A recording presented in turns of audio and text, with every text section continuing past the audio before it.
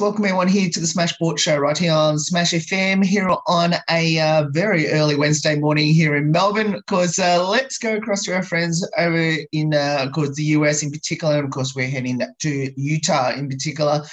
And, of course, their conference season, they've only played one game in the conference season so far. Of course, they've got two big ones coming up this coming weekend of course, they're playing against the two Arizona teams. Of course, we've got two very special guest joins right now from the Utah women's basketball team to tell us a bit about a very different start to the conference season. Thanks both for joining us. Thanks for having us. Yeah, thank you. No worries. Well, I'll get both of you to introduce yourselves and tell us which local basketball associations both of you are involved in, I guess. I'm Kelsey Rees. I'm from South Australia and I played for Forrestville. I'm Izzy Palmer from Newcastle, New South Wales, and I played for Newcastle Hunters. As I mentioned in the intro, you only played one conference game. All your previous conference games have been postponed. How difficult has it been, especially the end of last year into the start of this year? It's definitely been strange. Fortunately, a lot of teams are going through it, so we're not alone, but it's been hard because we had a lot of momentum going into Christmas and that big gap of playing games and then having to come right out, play Stanford first round, number 2 team in the country. Definitely not the easiest way to do it, but it was a lot of fun, that's for sure. What did the team learn from that home game against Stanford, which, as you mentioned, they're the number 2 ranked team in the country, and you got them very close to getting that victory too, only trailing by 10 points at the end?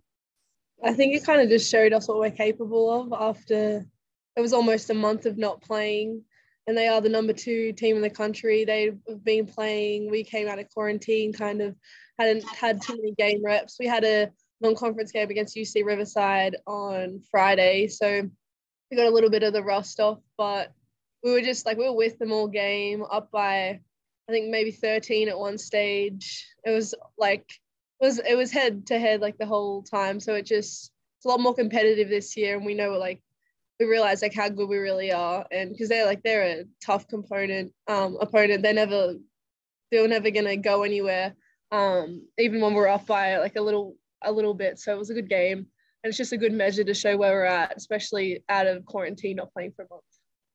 You're now on the road, so you will be on the road this weekend because you head into the desert there in Arizona to take on Arizona and Arizona State. How's the preparations been like heading towards that road game in the desert? Yeah, it's been good. I think, as Palmer was saying, Stanford really gave us a lot of confidence and a lot to build off heading towards these games. They're both big teams as well, so to be able to sweep them on the road would be really nice. Really good start to our Pac-12 season. Preparations have been good. We've already started preparing for them. We're going to be watching film tomorrow and doing a lot of training tomorrow, just focusing on what we need to do for that particular opponent. Expectation, I'm assuming, is to win, especially on the road, considering that this will be the only time that you're going to verse the 2 Arizona teams all season. I guess I'm expecting you're hoping to try and get that win and at least be ahead of them in the head-to-head. Yeah, that's definitely the plan. Win as many games as you can. Put yourself as high as them as you can.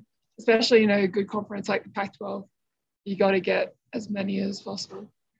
Obviously, when we last had both of you on the show, which was early in the season, has that goal changed at all? Now, considering the team of now currently 9-4 at this stage? No, I think we're pretty much where we expected would be. We should have, we would have hoped to have got a few more of those losses that we had. A close game against BYU and Oklahoma and, Stanford. But our preseason matchups, the goal's still the same. We know what we're capable of, and it's shown through those games. Just need to finish out and close games the way we want to, so it ends in our favor and not in a loss, because a 1-point loss or 30-point loss, it's still a loss, so we need to get a few of those closer wins in the win column. So yeah, it's still the same goal. Kelsey, you're actually I was going to say you're in the top two in your team for blocks this season, of course, just behind your teammate Peyton McFarlane. Tell us, how do you think you've gone personally yourself this season? I think there's a lot of the season to go, and I have definitely been improving. I didn't particularly think I did very well at the start of the season, but as we traveled to Hawaii, I think I definitely improved and showed I could play in a game and like really compete against those high level teams. So I'm really looking forward to the rest of the season and against the Pac-12 to just compete against some of the top bigs in the country. Like the Pac-12 has some of the top post players in the country. So I'm really looking forward to being able to like prove that I can compete at that level and compete against them. So yes, big aspirations for the best rest. Oh, sorry, the what's rest of the hard season. right now? Big aspirations for the rest of the season. Now, on top of that, Kelsey, of course, you're averaging about 23, of course, times at the free throw line as well, shooting at 74%. I guess, are you happy with the way that, you're getting the ball a lot and obviously getting your time at the free throw line this season? Yeah, I think foul shots is something for me that I've definitely improved on this season. I felt like I'd always been a good foul shooter in like practice and that, but last year in games, I didn't shoot it at a very high percentage. So this year, that was definitely something to focus on when I got to the line, just to slow down a little bit and make sure to put those in because they're pretty much free points, as they say. But it's been really nice to be able to do those strong moves and be strong enough to go through the contact and get myself to the line. Now, Izzy, you're actually one of the best three-point shooters on the team at the moment, shooting at 43% so far this year. And, of course, you've been to the free throw line a fair bit yourself. I guess, are you happy with how your season's going and especially the way that you're shooting at this stage, and especially from downtown? Yeah, from downtown. I think I think it was pretty good. I had a little dry patch there. I think it was like 5 games I went without converting from the 3-point line, but I think I'm a bit more confident coming back from injury and stuff, just, jacking it up when I'm open. And I think all of our teammates back all of our shooters. So it's like you have people behind you on the bench who's saying like, shoot it. So I'm confident in that. It's a different story from the foul line. I don't think I've shot at that percentage for a while. That could be a lot better, but I mean, from the field and live play, like I'm pretty happy with how I'm shooting the ball. Yeah. Now, two particular players I want to get both your views on, and obviously they're currently both leading rebounding and scoring for your team so far this year. It's Jenna Johnston and Brianna Maxwell. Tell us about those two players and what have both of you learned from their games this season? So Jenna has come in and really made an impact. Pre-season training, she was doing well, but as soon as the game started, she definitely took her game to another level. I think watching her, just the confidence and strength she has when she drives the ball, no matter if she gets hit, if she doesn't get hit, is definitely something you can take away from her game. And just the willingness to keep scrapping for it after it goes up. Definitely. I'd say with Brenna, I mean, I said it, I think, before the season. She's one of the best shooters in the country in terms of just, like, her shot and her release. Like, it's insane. Like, she'll be back to the basket and she's already shooting it by the time she catches the ball. And, I mean, yeah, like, that's just the main thing that Brenna brings to the game is just shooting, and it's a big impact for her. I'd say with Jenna, like, both of them are just, when they get into the game, they just switch it on. But yeah, great rebounder and just scorer as a freshman, and yeah, B's just a great shooter. So great assets to the team. Tell us a bit about your head coach, Roberts. Like, I love being coached by Coach Rob. I think I said this also in preseason, she's just very honest. She doesn't really care. Like, if you hate her, you hate her. If you love her, you love her. Like, she doesn't really care what you think of her. She's just going to say it how it is. There's no, like, beating around the bush. Like, she's just straight up with you. Yeah, like, I really enjoy being coached by her. I feel like the way she coaches can be compared to some coaches I've had back home. And, like I like that like about her. Yeah, so all around good coach. Good, yeah. As Palmer said, yeah, she knows what she stands for, and she's always got to bring that to the table, which is nice. And yeah, even in these close games, she's definitely showing us that we can win against top 10 opponents. Now, as we go into the Pac-12 conference season at the moment, is there one particular game? I know you want to concentrate on every team that in the Pac-12 because it's a pretty tough conference as it is. But is there one team in particular you're looking forward to? And like, man, I can't wait for this game because we want to beat them so badly. I would have to specify 2 games. I'm looking forward to beating my sister at home, and that's right, as always. But I'm really looking forward to hopefully going to play Oregon at Oregon, because they're a good team. They're not ranked at the moment, but they're probably going to be soon. They have a lot of high quality bigs, and I just think it's always going to be a fun game against them. How sweet will it be for you, Kels, to beat your sister Darcy when you eventually versus Washington? Oh, it's going to be so nice, especially because that'll put us up 2-1 in the standings against them. And, bragging rights. No, especially because they're not going too badly either this season, so it would be a big win for us. Every Pac-12 game is a big win. But no, it would just be really nice to be able to beat them. Now, obviously, now both of you played with each other for a while now. What have both of you learnt from each other? I mean, I just know how to play in the pick and roll with Kelsey. Like, I just know where she wants the ball. I don't know the specific things. I just know where Kelsey's going to be when she's rolling and where she wants it. Like, I think that's important when you have a guard and big like combination, because some post might want to bounce pass or a lob, or just they'll pop or they'll roll. Like, it's just there's different little like wrinkles to each post game. So I think I've got that down pretty down pat. And I don't play with Kelsey a whole lot in the pick and roll, but when I do, I think we're pretty successful. Yeah, definitely. I would say like similar in the pick and roll. It's always nice to know like if your guard wants to rip base, or if they want to step back shoot it, or if they want to like go over the screen, and just knowing how to play off that, and knowing what spots I need to get to in order to get the ball from my guard, and what spots I am going to see my guard if I'm in the post and a double comes. Like, I know exactly where they are to kick the ball. So yeah. Considering that both of you play in 2 completely different local associations here back home, is there any chance once both of you finish college to play at one of another's NBL 1 clubs? Oh, honestly, I haven't really thought about that far in advance. Obviously, after college, the dream would be to play professionally, so either in the WNBL or EuroLeague or something of that sort. But yeah, honestly, I could see it happening. It's probably not written down in the planners right now, but it's possible. It's possible. How's that friendship going? Obviously, both of you been friends prior to coming to Utah and playing together there. How's that friendship now, since now you've played together at Utah?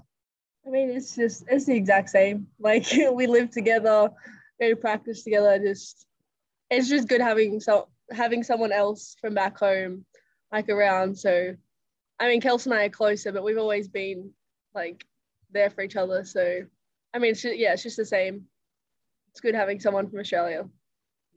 Well, it's nice having someone from back home. When you speak about things, at least one person understands. I asked this question when I had both of you on the show earlier this year, late last year, which is earlier this season. What does the sport of basketball mean to both of you, and now especially being there in Utah? Remember what I said last time? I think you said it was an outlet for you, and you couldn't get the words out. Oh yes, that was great. Yeah, I think for me, it's just it's a connection with lots of people. Like, I always grew up in basketball. It's kind of like a family to me. And it's also, the place I turn to when anything else isn't going right. Like, if something isn't going right, I'll just shoot for a while.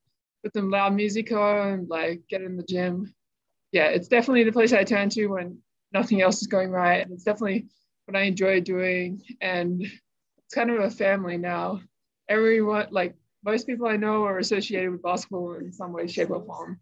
They play, they used to play, they coached, they know someone that plays, so.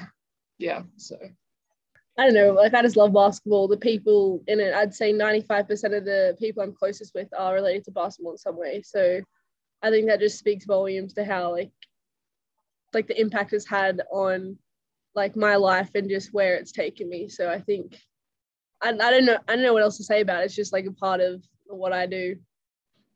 It just, yeah, it's routine. So yeah. A two-part question, and I haven't asked these two last time we had both of you on the show. The first one is, what have both of you learned from basketball which you've taken into like your normal day-to-day life? I think lots of things, like obviously the cliche ones are like teamwork and being able to work with others and all that, but also like managing your time and like I don't know the word for it right now, I can't think of it, but like being able to like invest in something so heavily to get something out of it, like just knowing how to put your all into something and work towards something like as a bigger picture, not just focusing on the task you're doing, but seeing how the task you're doing affects everything else in your life.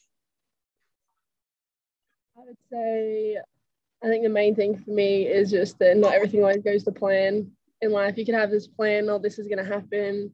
It's never going to go the way you want it to. Or even if it does, there's always going to be something that's not written down or you've got in mind. So, I mean, I didn't think I'd end up in Utah, and you don't expect to get injured and all of these things. It just happens. So, I mean, you just got to learn to adapt. I think that's the main thing, just learn to be adaptable. And yeah, you can plan everything. You can have every day written down on a schedule. It's not all going to be fulfilled all the time. So yeah, that's the main thing. Izzy, I need to ask you this. You mentioned about your injury just a moment ago that you had to recover from. Is that now fully healed?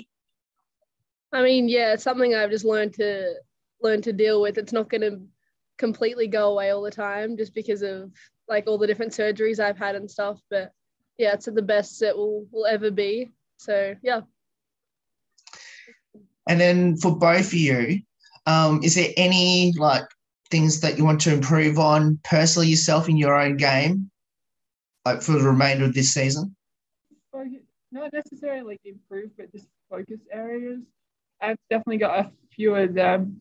The big focuses at the moment are like staying down in defense when guarding the perimeter, rebounding, so both boxing out and just when I crash the O-boards, just getting like two hands there, because I've been getting a fair few O-boards this season, but just being able to hold on to it with like three people around you.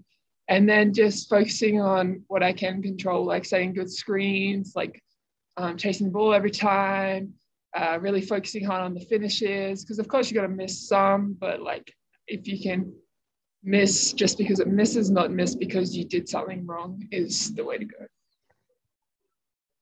I just say just consistency with everything, like coming back and trying and being confident and backing myself and everything, but just stringing together consistent games. So not like having like you're gonna have off days, but just not going back to back. So having consistently good games where I'm just confident in my offense and solid on defense. So I'm just like going in and just doing the little things that I'm used to doing. So yeah, that'd be the main thing.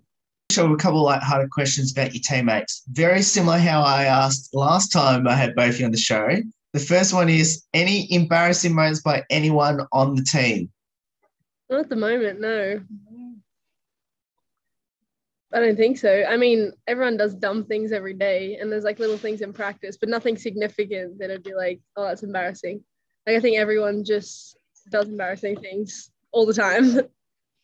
Is a comedian the best singer, the best dancer, and has that changed since we last had both of you on the show? I'm going to go with I doubt it's changed, but I also don't know what we said the first time. We said comedians, we said we think all of us. I mean, dancers, we said we think all of us with our TikToks. Comedians, probably Deja and Andy.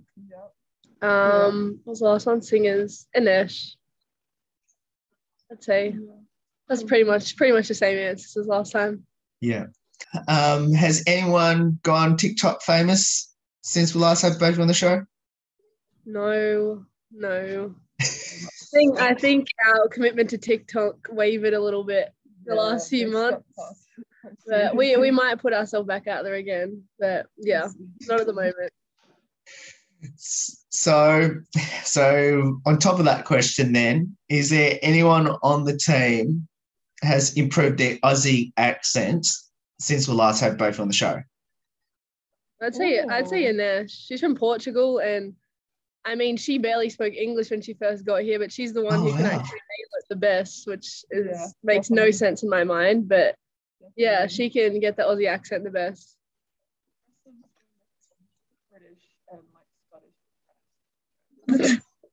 Interesting versions, but definitely not it. And we've both been over there in the US for a while. Have you lost any of the Aussie accent at all? Even though, to be honest, I don't think you have. Sounding both you. I'm gonna go with no. I always used to bully my older sister about it because her being the only Australian on her team, just to be understood, she's changed like a few words. Oh, yeah. Like going back and forth most of the time, but sometimes she forgets. But I think with there being two of us here, it's definitely easier to keep it because otherwise, we bully each other in the nicest possible way. I'm assuming both of you convinced all your teammates to come down to Australia over the summer? Of course, that's if you are able to come back. Maybe not this summer, but we've definitely got a lot of them on board, even some of them thinking they might go play in the NBL 1 for a bit. So how's the support from back home, from your respective clubs, Newcastle and Forestville? Yeah, they've always been supportive, especially like upon making the Australian team last summer, like they were very supportive of that and things like that. Yeah, they've always been really supportive. Yeah, same here. Like, I mean, you'll see on social media something will be posted, like from a game or a highlight or something, and I'll have all these just like older members in our club comment like, "Way to go, Izzy," and stuff. I haven't spoken to them in years because I've been here for a while, or just they'll be like, "Go new," like they'll say "On your newie," or just stuff like that. So yeah, the support's always there. So these last two questions I want to ask. We mentioned about embarrassing, which we figured there's nothing embarrassing so far. So is there any silly moments that's happened on your road trips? Silly or funny, I should say. Moving on, Hawaii. And Oklahoma. I've only been on 2 road trips.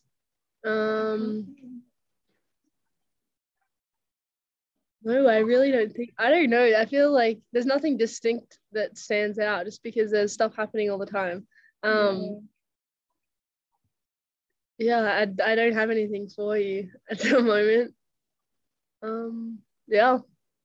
Sounds boring, but I don't have it.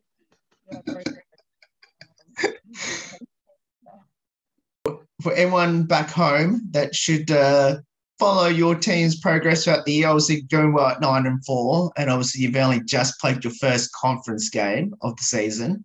What would be your advice to people back home, especially in Newcastle and in Adelaide, that should support both you throughout the remainder of this season? Hopefully, to obviously see some wins on the board very soon. Just follow the team's pages on social media, and you'll get to see most of the updates, especially Twitter. They like to post a lot of videos there. And when it comes tournament time, definitely turn us on, support us, and it'll be fun to watch. Yeah, I'd just say that we're not like your typical like top 25 team, but we can get there easily. So it'll be a fun journey to watch these next few weeks. And we're always playing top 25 school, Power 5 schools because of the conference we're in. So they're always entertaining games. So more of a reason to watch college basketball. Now, have both of you hit a half-court shot during a game or at training? And has any of your teammates done that as well, and have they hit it? I don't think anyone's hit one in the game yet, unfortunately, this season. But yes, every shoot around, so just before each game, we do like a shooting drill, which always ends in a half-court shot. I haven't got one this season yet. Palmer's got a couple, I think. I've hit one. And yeah. It's a competition between the upperclassmen and lowerclassmen in the team. We split into two groups, and we have a tally of who wins the most. So who hits the half-court shot after every shoot around. So yeah, we're up at the moment. Okay. I'm glad you answered that one, because I was going to ask who's leading that one. So, but both of you, thank you so much for giving up some of your time to join us. Best of luck in Arizona this weekend. Obviously, there's the big one coming up on Thursday and Saturday your time, and let's hope you can at least win both games to get yourselves back to 2-1 for the conference after that tough loss at Stanford. Mm-hmm. Definitely. Thanks for talking to us. Thanks for having us. Enjoy your morning. No worries. And that's Izzy and Kelsey. They're joining us there from the Utah women's basketball team. Of course, we'll put their upcoming schedule coming up, of course, so you can check out their games, which are all live streamed. There's more on the Smash Sports Show right after this. Don't go away here. Coming to you from Morwell.